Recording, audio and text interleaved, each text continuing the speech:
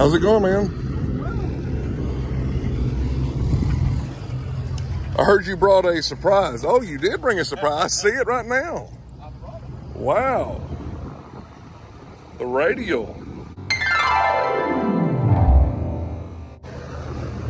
Super nice.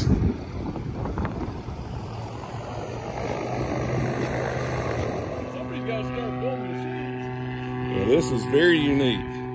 And you had it on the smaller frame, you were saying, and then what? Too much torque with it. Too much torque. Putting on this big, heavy frame. This airframe can handle the torque of that motor, and it flies absolutely great. Hands off. A lot of power. Burns about 6 gallons an hour. Not too bad. I didn't either. I seen a bunch of deer standing down there in the tree. Hey! I didn't see no gators.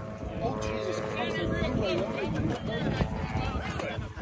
It's direct drive, correct? Well, no, there's a planetary gear in it. It's a gear reduction box right there. About a 2, it's about, I think it's a 3-to-1 reduction ratio, I'm not sure. Something like that. It's the Rotec 110 horsepower.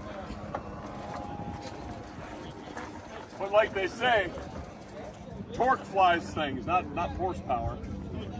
And this has the power to do it. This it's a heavy machine. It's about 840 some pounds for this machine. But that motor needs the weight, and it needed the twin tails to control all that yaw that you get from the torque. So what were you getting before when you just had the single tail?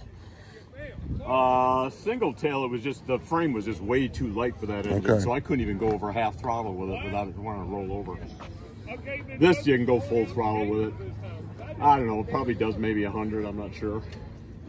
Haven't really messed with it that much. It's much funner just going slow with it because it just sounds cool. And you have to have your mandatory buckets for the oil. It's kind of like the Depends version for that. Because that's what they do. If they don't leak oil, they're not working. Open up the little drain valves.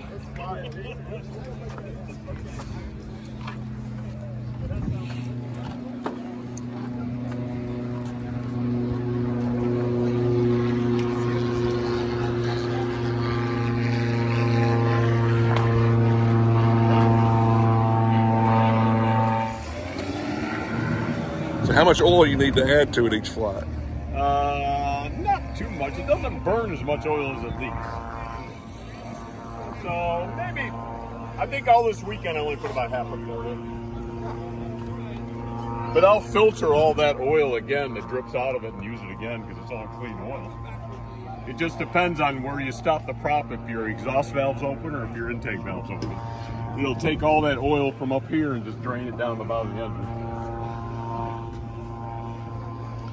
But if they don't have oil on the back, they're not working.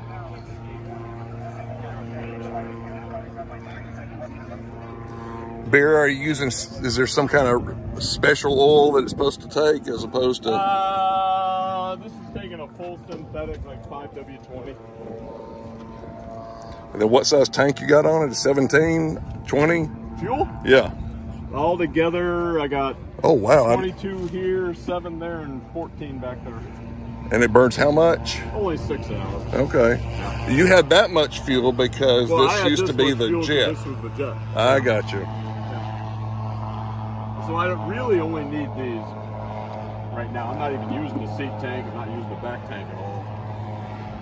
So even with that, that's a good 3.5 hours worth of cruise time in it.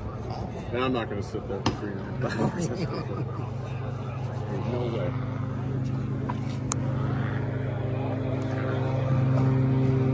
Well, since this was the jet gyro, we know it was built heavy duty. Oh, this was definitely the frame that could handle that motor. I mean, look at how beefy that frame is. And we sat there for years going, man, I might put a radial on that, I might put twins on it, twin angles. But we finally decided to go ahead and do it. About 3 months ago, I decided to do this because I want to get it ready for Benson Bass. Same pre-rotator that you had on the other one, I guess, too. No, I actually went and got Gyrocopter rotors and a head for this one, which is smooth, and that's some good stuff. Looked and sounded good up in there. I could just remember. I had Dennis make me up a bracket for the start. I wasn't thrilled about it, but he made it.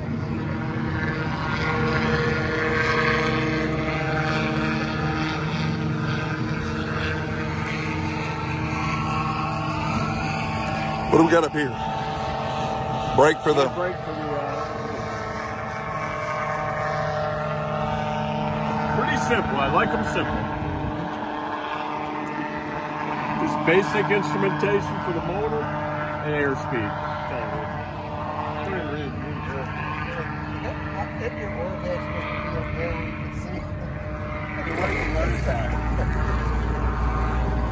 What?